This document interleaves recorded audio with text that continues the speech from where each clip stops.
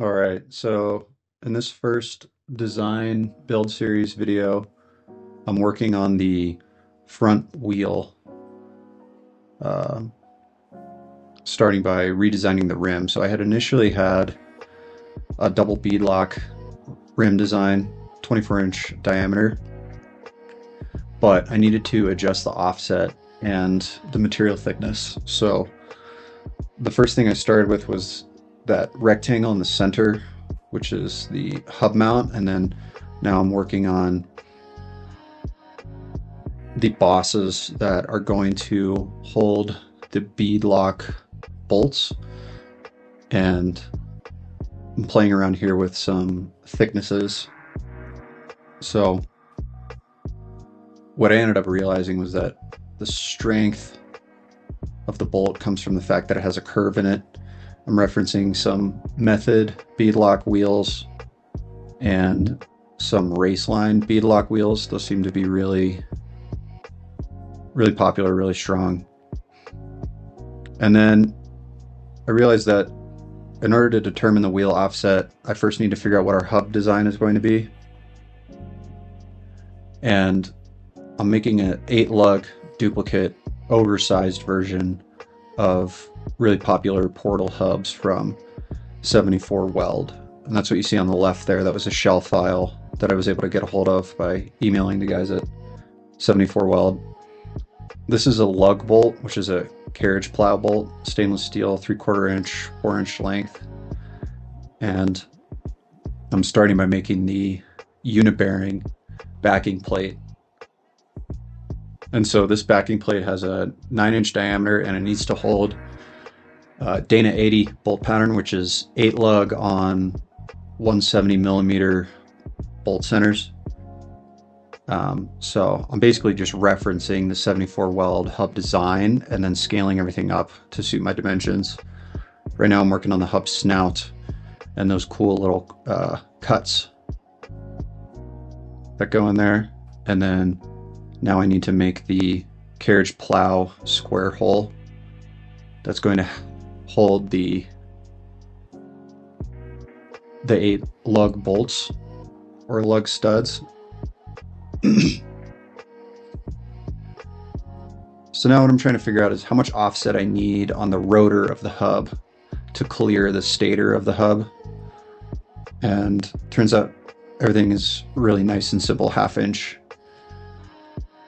heights. So I'm just making a series of bosses here. So the part on the right is a mock-up of a Dana 80 unit bearing. I couldn't find a model of one, and there's a lot of complicated bearing stuff and O-ring seals in there that I'm ignoring for the purpose of this model, just because it's an off-the-shelf part. So I just need to get like an approximate. So now I'm looking at my old portal hub design to figure out what the 4-gear spacing is going to be. So basically the way that these portals work, you have your input shaft, which is offset from your hub, and your input shaft is connected by 2 big gears that reduce the drive.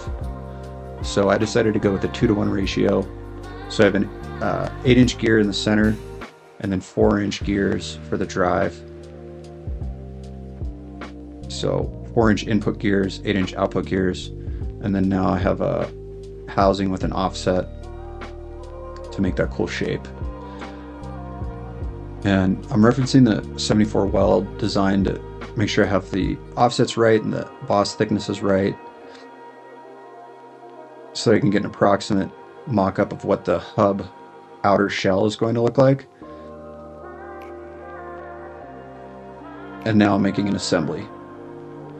So the purpose of this is that I need to figure out what the back spacing is between the front place of the hub rotor and the back face of that shell, which would be a minimum distance for where the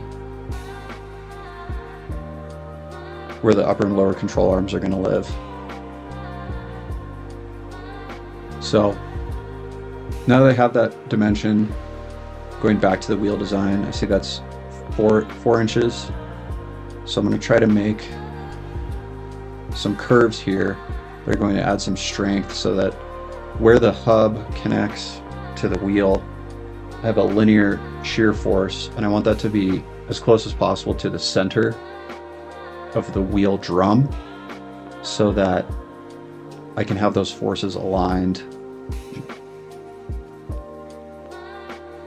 And now I'm working on the bolt pattern for the Dana 80 hub, which is 8 on 170 millimeters with a 3/4 inch stud.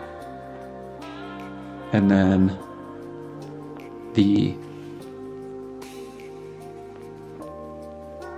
beadlock bolt pattern, which I accidentally put to 1/2 inch 20 thread pattern, but I needed to drop that down to 3/8 eventually. And then these are the wheel holes. So this is just my favorite design from Method. I think this shape looks really cool, and it works well when you make a circular pattern around the wheel because you still have a lot of meat on the spokes and it's still pretty lightweight. So before I started cutting this down, that wheel stock weighed 180 pounds. And so now I'm realizing I need a chamfer here on the hub, on the portal hub shell, so that I've got plenty of clearance there between the wheel and the shell.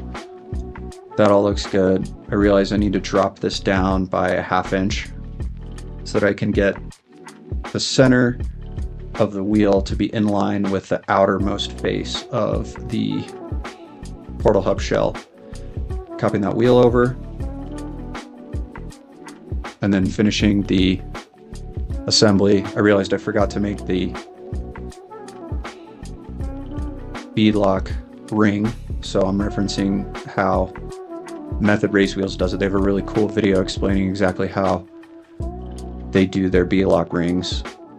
So I'm going to put a counterbore here for the beadlock bolts, which are 3/8 20.